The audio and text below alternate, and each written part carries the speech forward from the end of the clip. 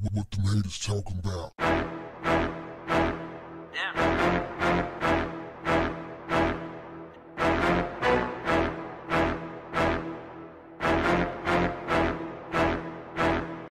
What's up, family? Donald Trump, your president, said that he do believe that North Korea's President Kim Jong-un will follow through with his agreement to denuclearize North Korea, adding that if he doesn't, then he'll never admit that he was wrong. He said he'll never admit he's wrong.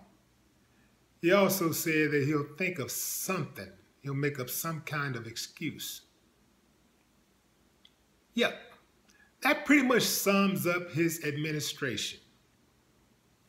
We've been telling y'all that's all he's been doing. Well, if you're watching this video, then more than likely you already know. You hip to the game that they've been running. But some of you who who are on here for the first time, watching this video, watching me for the first time, you don't know. And then the others who come to troll, you know me very well. And you come to get your daily dose of hate.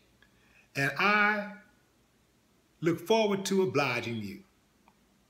So y'all try to act like Donald Trump is not scum of the earth. Try to act like he's smart. Everything he does, he try to act like he's smart. Like anything he does. Like meeting with Kim Jong-un. Oh, he's great. He's the president. That's what a leader does. You know, you sit down and you talk out your differences. Oh yeah, you don't say that shit when the police out here killing people. You don't talk about de-escalating things. You know, you make up excuses. Well, you know, he should have complied. He should have showed his hands. Well, the cop didn't know. The cop only has a split second to make a decision. Well, he had a record. Well, you know, he stole a candy bar out of the store when he was 4 years old. Yeah, I know that was 40 years ago, but, you know, he's a criminal. I got every excuse in the book. Anything to shape the narrative. Whatever Trump does is okay, even if for years he told everybody else that someone else was a traitor for wanting to just talk to a dictator. He went and sat with the dictator. Now, there's no surprise that Donald Trump is the first sitting U.S. president to ever do that, because he's the first sitting U.S. president to do a lot of dumb shit. This falls right in line. Him meeting with Kim Jong-un, it ain't no big deal, man. It ain't no big deal, because Kim Jong-un wasn't going to do anything anyway. He wasn't going to let nothing pop off. And Trump wasn't going to do anything. Trump wasn't going to do anything because big brother China sitting over there like, I wish you would touch North Korea. I wish, you know how when you was growing up and, you know, you could peep out the door or something, or you're off to the side and somebody acting like they want to put hands on your little brother or your little sister or something. You're like, yeah, I wish you would. Yeah, I'm going to beat the brakes off your ass. That's China. And so North Korea wasn't going to do anything because they're too small. It wouldn't take long at all for them to get wiped.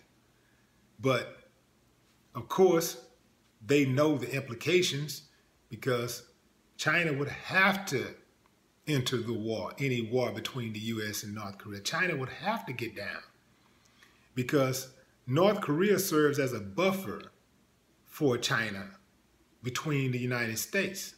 See, China gets North Korea to do a lot of its bidding, and China play dumb. They sit back and play dumb. But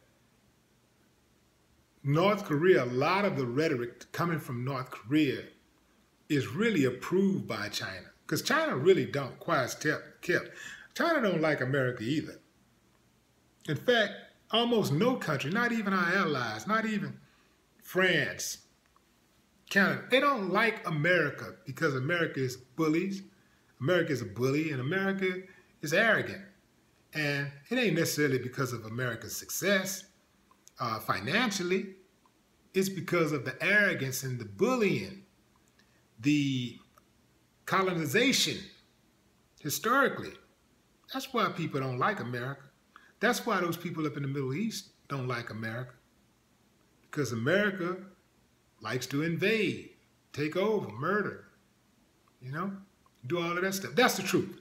Now, some people don't like hearing that because they live in America, and it's kind of like if you say something to a person, even though you might be saying something, you might be critical of somebody, and the shoe does fit, some people don't like putting that shoe on.